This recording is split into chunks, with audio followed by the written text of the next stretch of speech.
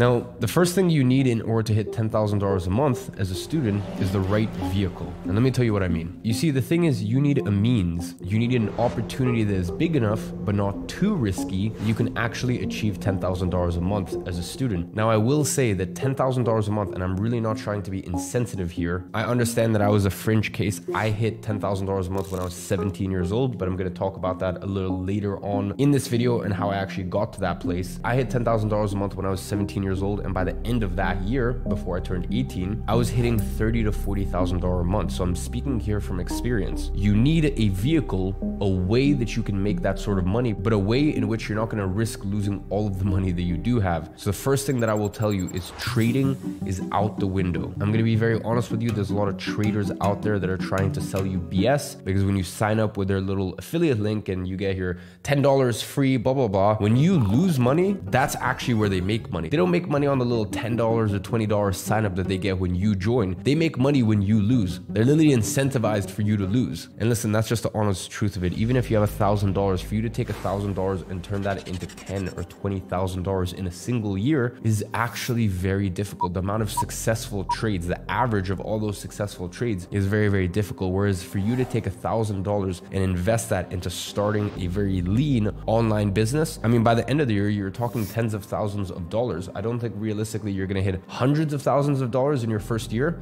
It happens sometimes, but it's very unrealistic. But definitely by the end of the year, you should be making more than your average salary if you were just working a traditional 9 to 5. And the best part is you should be able to do it remotely.